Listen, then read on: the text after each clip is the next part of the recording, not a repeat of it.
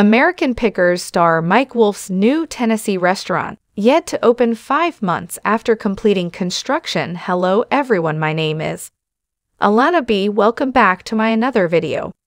I hope everyone is having a wonderful day. Before starting the video, please go ahead and hit the subscribe button and give this video a like up. American Pickers star Mike Wolfe's new Columbia, Tennessee restaurant remains closed 5 months after completing renovations. In November, Mike 60 owns properties in Columbia, Tennessee, including bike shop, Columbia Motor Alley, 2 lanes guest house, vacation rental, and more. The U.S.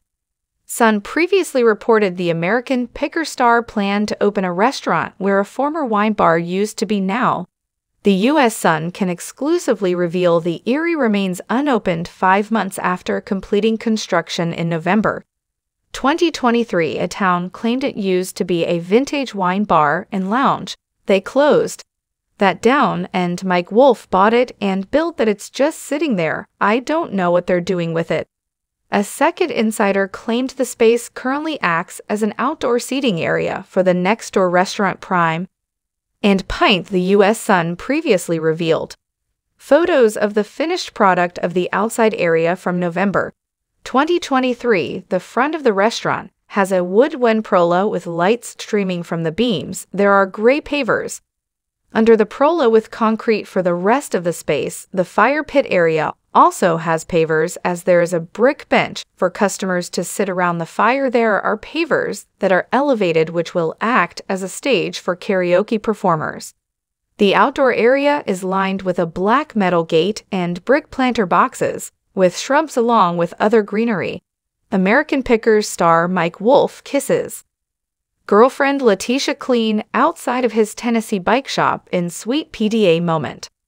According to property records viewed by the U.S. Sun, Mike dropped $600,000 on the property on September 15, 2022. The 976 feet red and white building, which was built in 1953, remains untouched as the inside has construction materials. The U.S. Sun previously obtained photos of when the property was under construction. A source claimed at the time, "It's going to be a restaurant. They're going to sell pizza, soda, that kind of stuff." Construction workers are building a stage for karaoke, a fire pit, and a pergola in front of the building. Mike even stopped by the property on the morning of November 3 to check out the progress. In photos obtained by the U.S. Sun, Mike was seen showing workers exactly what to do to execute his vision. Mike has kept Instagram followers up to date on the progress, as he posted a photo on Instagram of the outside of the building,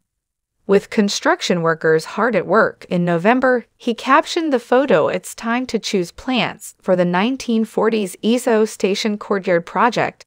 This property will have an intimate, unique experience in the heart of Advisa, Columbia Tian Historic District. Come see all this little town has to offer. Big thanks to It Money Encore Design for helping make all the green decisions." He also posted, "In late November, when I first came to Columbia 6 years ago, this building immediately caught my eye. Through all of the changes over the years, this little ESO service station has managed to weather the storm. So many of these places have been scraped from the earth, erasing such a big part of transportation history in America.